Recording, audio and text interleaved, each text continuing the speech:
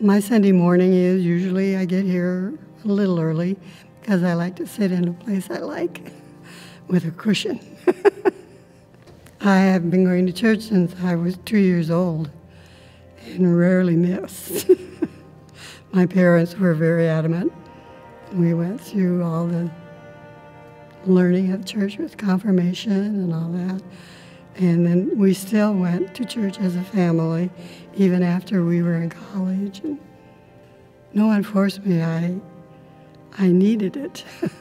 It was reinforcement of things that I felt, things that I had learned, my Christianity.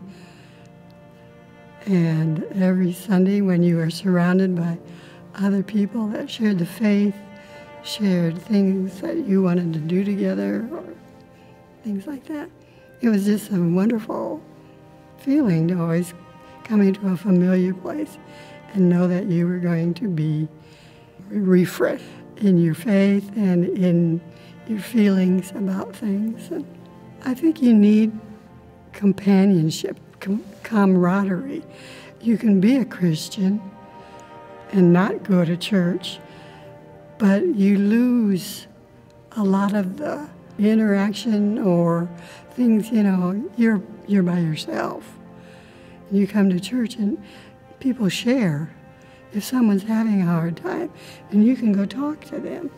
And I like that. If I'm having a hard time, I like it if somebody comes, I'm so sorry When my husband was so sick with his cancer, and then when he eventually passed, it was very nice to have a lot of friends. Well, sadly, that was in the year of the COVID, and we couldn't even have a funeral. I got cards from many, many, many members of the church, and that's, your reinforcement. You got all these people that are in your corner. It was really good, because all of them are my Sunday morning friends, so to speak. And it was nice. They were sharing their feelings about things and hoping that I was getting some help, from family and friends and others, and to help comfort. I love the fact that we have such a bunch of kids that are doing what they're doing for other people in the summer when they do take their trip out there. And I admire Kelly amazingly for all the work that she does with that. But I was so involved in my youth group as a kid, and how much I got out of that.